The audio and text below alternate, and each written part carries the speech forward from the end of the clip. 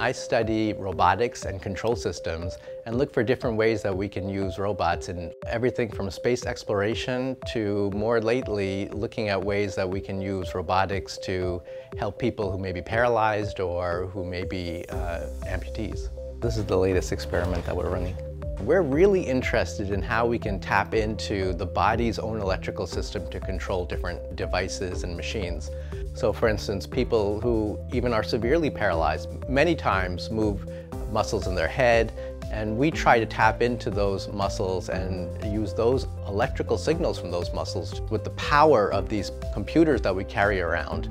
to do almost anything that you can think of, from making a phone call to writing email to operating your television to maybe one day operating robots that will run around and help you. What's really exciting to me is that we can use a lot of the technology that we've used in many other applications and combine all of that technology with our understanding of how the brain works, and to merge the electrical system of our bodies to the outside electronics that we create to make, hopefully, people's lives better.